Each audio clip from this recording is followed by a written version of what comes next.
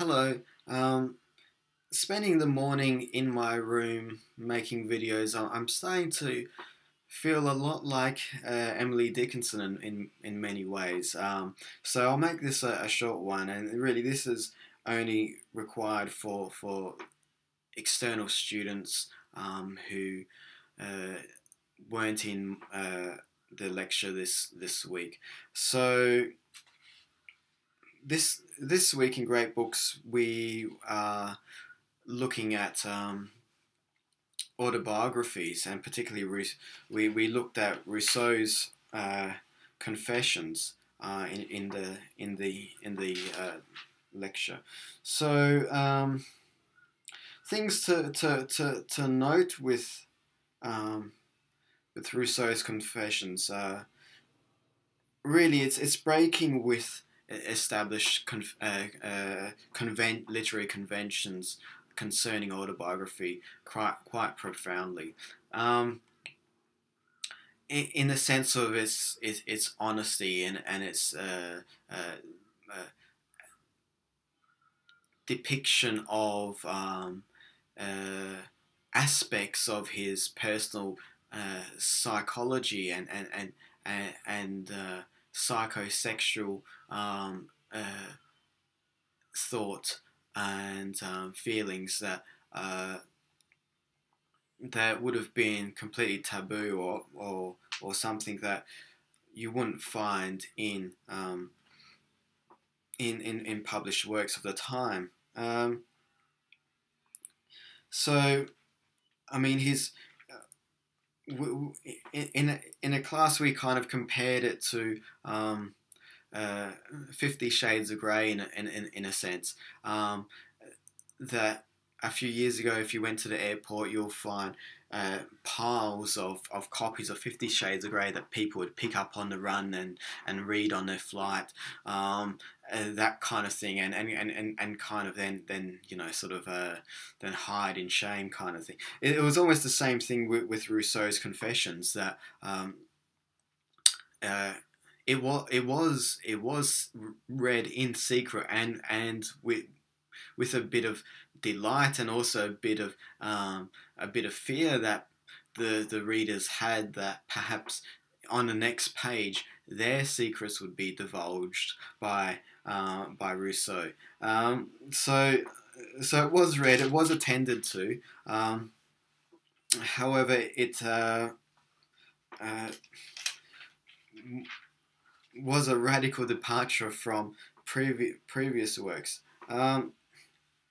When I read Rousseau, one thing that strikes me is that I don't really have a profound sense of image, or I'm not left with profound senses of image or plots, or that stick in my memory. But what does stick in my memory is kind of Rousseau's own personal psychological character. That after reading him, you kind of feel that you know him in a very in-depth way, and as if he was sitting right next to you, even if you can't perhaps remember what happened on the last 20 pages of the text. That's because the attention that Rousseau is directing his work towards is his own interior psychological state. So in that sense, his work, while he's framing it as something radically different and new, it really isn't radically different and new. It's really can be contextualized within the Christian tradition of interior psychological observation. We can see that in a tradition of, say, Ignatius of Loyola and his spiritual exercise and diaries, also and most obviously in Saint Augustine and Augustine's Confessions. So there's that aspect. The other thing that needs to be known, basically, is the way this text also exemplifies his key philosophical ideas, and I'll just go through those briefly. For Rousseau, believed that intellectual advances had brought not moral purification but corruption, not improvement but decline. And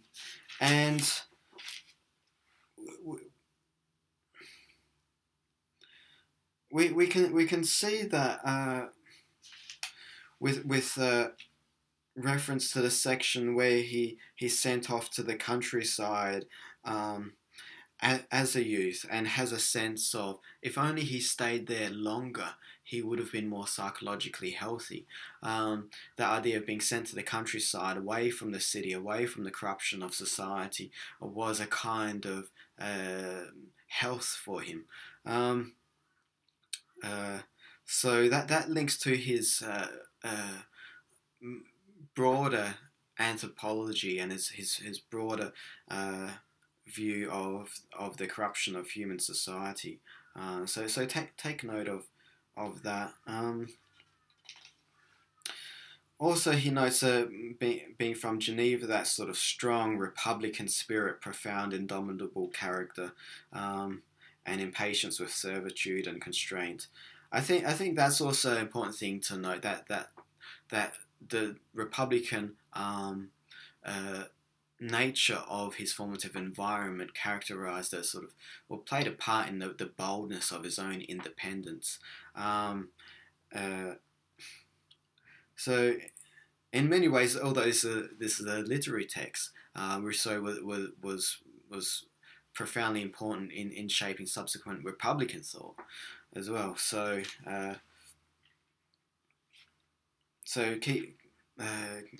just be aware of that. His views in many ways were similar to Hume's, and he had a complex relationship with Hume in a sense that he stayed with Hume during the later part of his life when he was rejected by everyone, and then later turned on Hume in a somewhat paranoid way. However, we can see on page 588 where he expresses a similar view to Hume's on the prioritization of feelings over thought.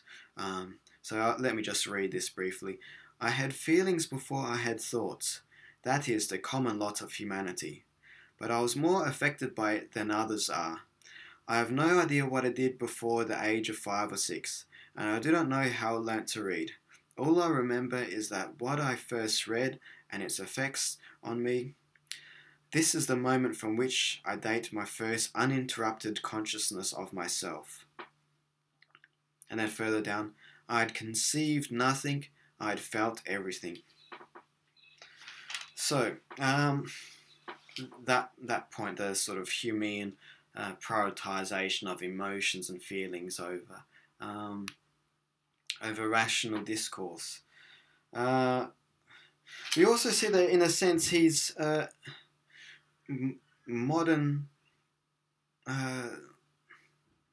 psychoanalysis wouldn't be possible without Rousseau here. I mean, if we compare this reading, for those who are doing the philosophy and science class, we'll be able to compare it to the Freud reading we're doing in the final weeks, to see the extent to which Rousseau's insights into things such as what Freud would term the Oedipus complex and other psychosexual characteristics of human psychology are already noted down here in Rousseau. That Rousseau, in a sense, he's he demonstrates a whole range of psychosexual complexes and you might want to call them pathologies that would be developed more greatly by Freud later. So, I mean, even in class, one of my students referred to